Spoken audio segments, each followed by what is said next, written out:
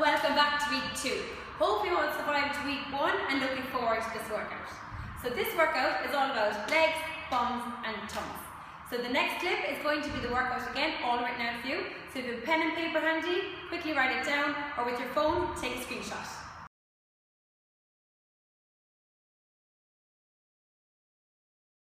So it's pretty straightforward.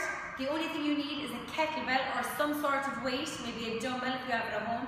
Again, like I said last week, you can get an Argos or any of the sports shops. That's the only bit of equipment you need, and a mat or a soft floor. So good luck, and I'll catch you after. The goblet squat works your quads and your glutes. Hold the kettlebell up close to your chest. Squat down, sitting back onto your heels, knees out wide. Keep your chest and head up and back straight. At the bottom, push to your heels to return to the starting position. Burpees makes everything burn, your muscles, your lungs, and most importantly, a ton of calories. Do 4 of these between each of the exercises shown.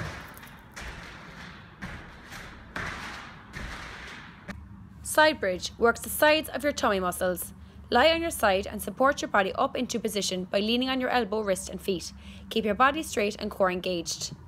Superman works your glutes, hamstrings and lower back. Kneeling on all fours, knees under hips and hands placed beneath your shoulders. Maintain natural curve in your lower back. Extend opposite arm and opposite leg out straight without rotating your hips.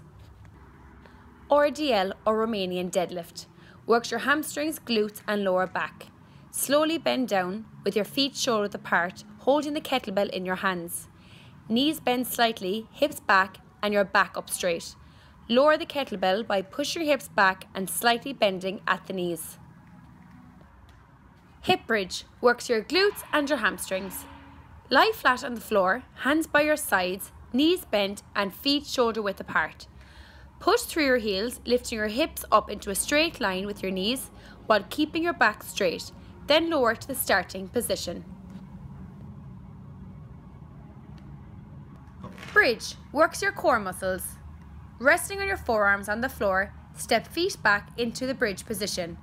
Contract your core, keep your bum down and your back parallel to the floor.